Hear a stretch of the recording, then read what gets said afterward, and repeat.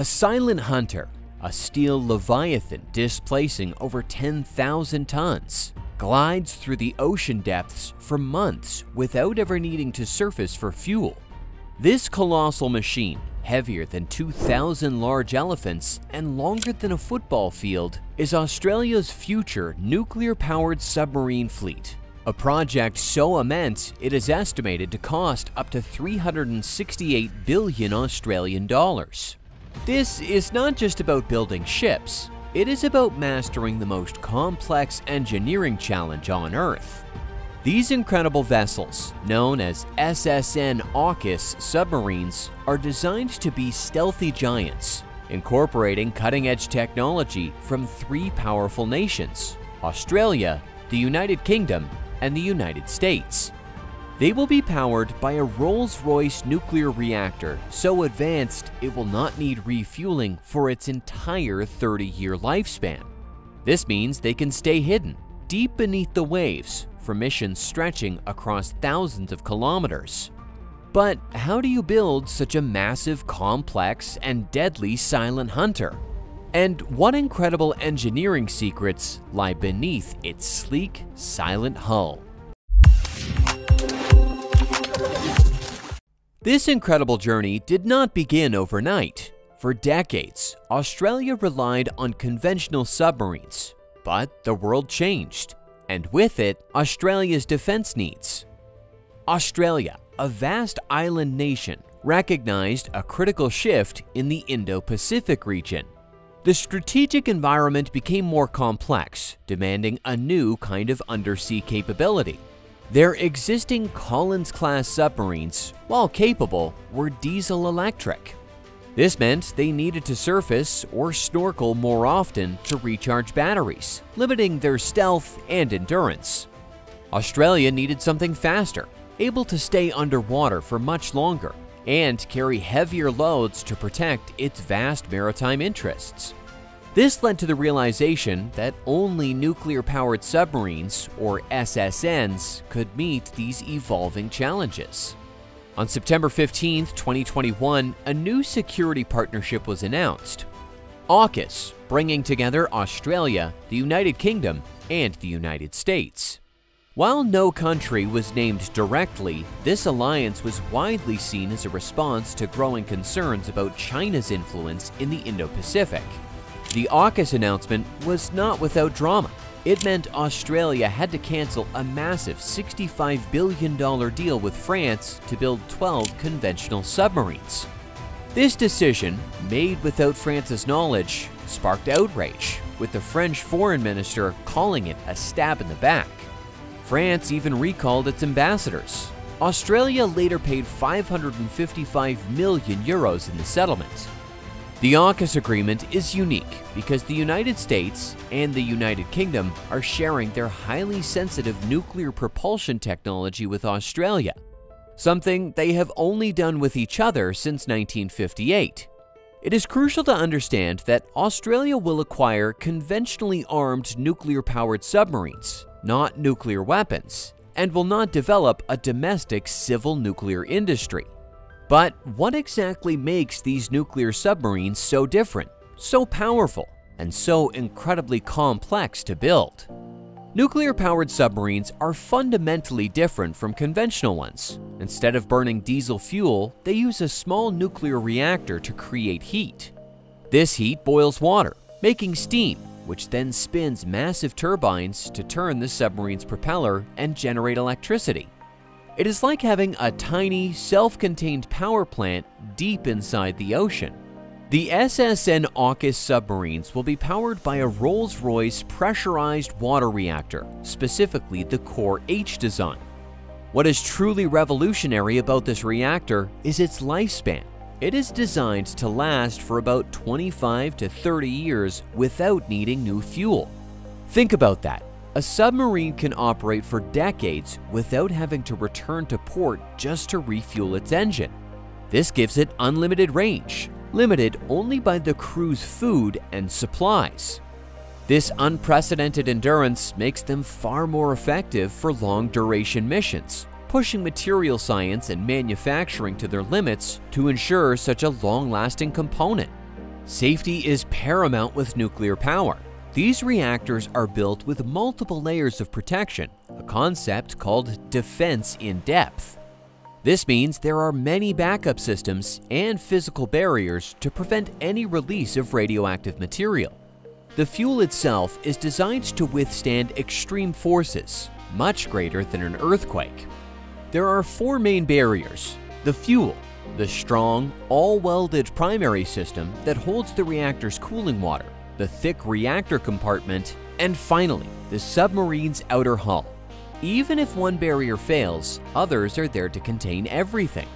These systems are so effective that crew members actually receive less radiation exposure than a person gets from natural background radiation at home. But what good is endless power if everyone knows where you are? The true genius of these submarines lies in their ability to disappear. Stealth for a submarine is not about being invisible to the eye. It is about being invisible to detection systems like sonar. The first step is the submarine's shape, a smooth, teardrop-like hull that reduces drag and turbulence, which are major sources of noise underwater. Think of it like a perfectly designed racing car for the ocean, slipping through the water with minimal disturbance. Next, engineers use special noise-reducing materials. The hull is covered with anechoic tiles, often made of rubber, that absorb sound waves instead of reflecting them back to enemy sonar.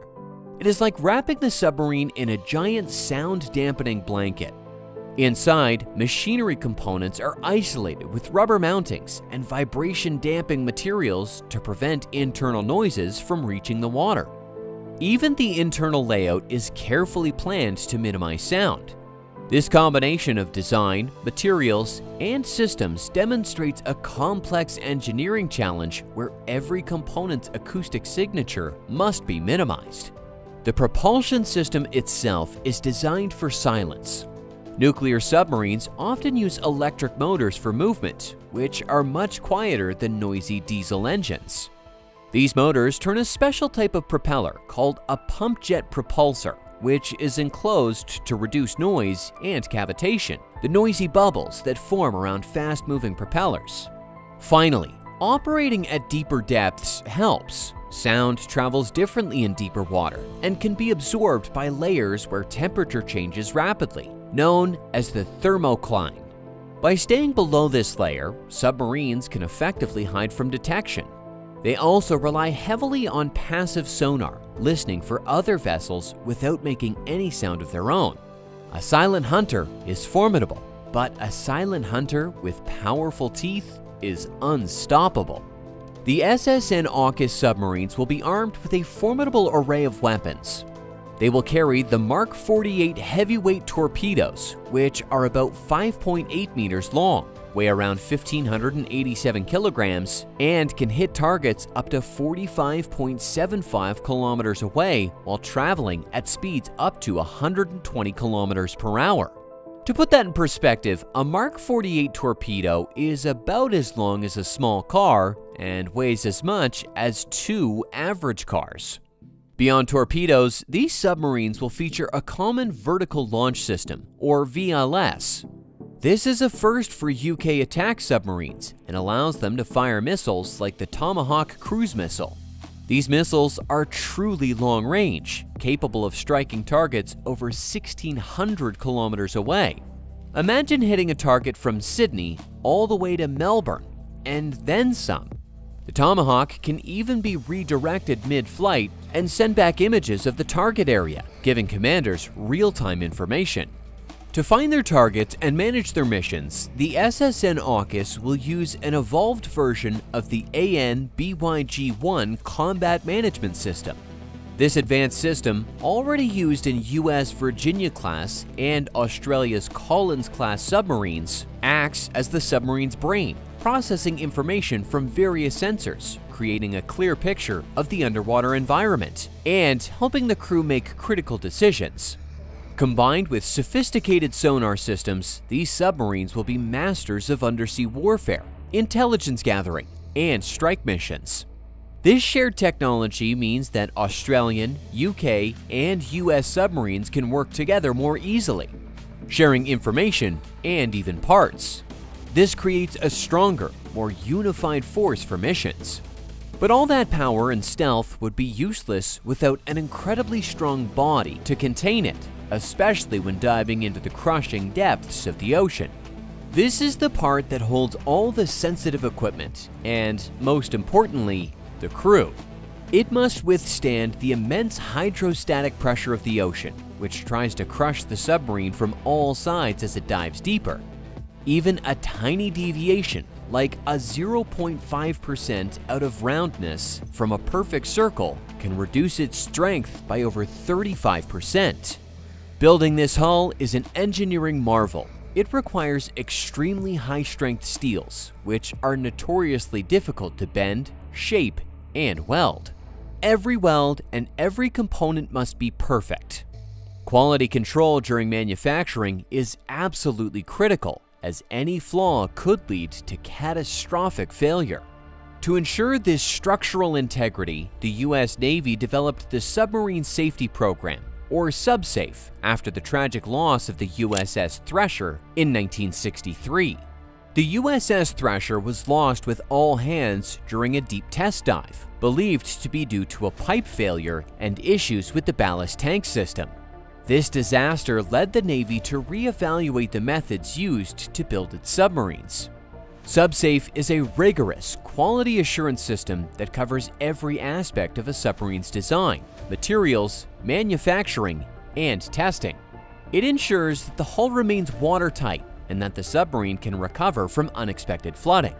Every single part, every weld, and every procedure for systems exposed to sea pressure is tightly controlled and documented with traceable quality evidence from the raw materials all the way to installation. Since SubSafe began, only one non-certified submarine has been lost, proving its incredible success. This commitment to hull integrity and safety is a cornerstone of nuclear submarine design, allowing these vessels to operate in the most demanding environments on Earth. Building these incredibly complex machines is not just about the submarines themselves, it is about building entire industrial ecosystems on land. Australia's nuclear submarine program is a massive undertaking on land as much as it is at sea. The primary construction hub will be the Osborne Naval Shipyard in South Australia. This facility is undergoing a huge transformation, set to triple in size to become one of the most advanced shipbuilding centers in the world. The shipyard itself spans over 175 hectares, an area larger than 250 football fields. It includes massive buildings like Building 22, which is 80 meters high with a footprint of 170 by 50 meters, large enough to assemble 2 frigates. A key piece of equipment at Osborne is its Synchrolift, a giant ship elevator. This impressive piece of engineering is 156 meters long and 34 meters wide, capable of lifting an astounding 13,000 tons out of the water. To give you a sense of scale, that is like lifting 130 fully loaded semi-trucks at once. Beyond construction, Australia also needs to prepare to host and maintain these nuclear giants. HMAS Stirling, a naval base in Western Australia, is undergoing significant upgrades. From as early as 2027, it will host the Submarine Rotational Force, WEST, with 1 UK and up to 4 US nuclear-powered submarines on rotation. This means major improvements to piers and wharves, including the 314-meter-long Diamantina Pier, which is longer than 3 football fields laid end-to-end. New facilities, including a controlled industrial facility for managing low-level radioactive waste, are also being built. The total cost for the Stirling expansion is estimated at 8 billion Australian dollars over 10 years. This dual-track approach means Australia first learns to host and maintain nuclear submarines, then transitions to building them, reducing risk and building expertise incrementally.